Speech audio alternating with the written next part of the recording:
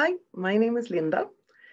I do research in the intersection of behavioral economics and public economics.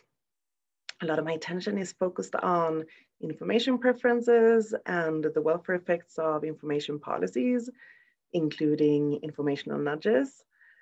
I also do research on risky choices and how policies could incentivize reducing those risky choices. Oftentimes that is applied to food choices.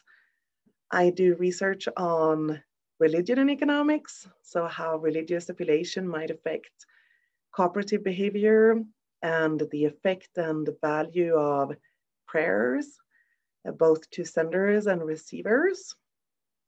I do research that pertains to the COVID-19 pandemic, so cost-benefit analyses of social distancing policies, the uptake of vaccines and the willingness to test, for instance.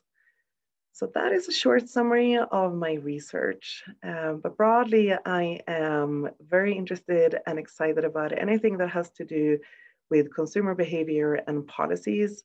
So if that is something that you're also interested in and want to talk about, I would be very excited to talk to you.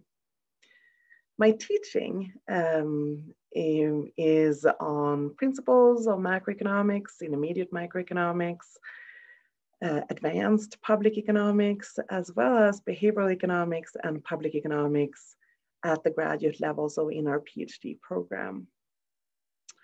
So all of those subjects are very dear to me, including macroeconomics, even though I don't do any research in that area. Thank you so much for checking in, and I hope I get a chance to talk to you.